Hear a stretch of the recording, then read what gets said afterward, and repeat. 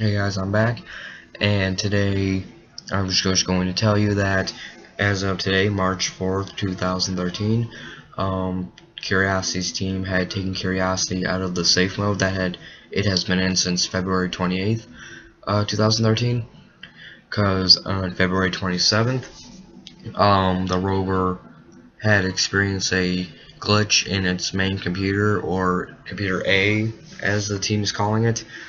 And it did not send bad pictures that day, so it turned out it was a glitch in its software.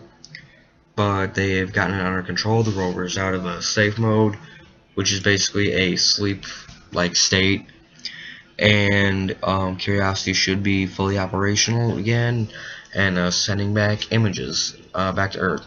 So yeah, thanks guys. It's just a little Curiosity update, and I hope you enjoy the video.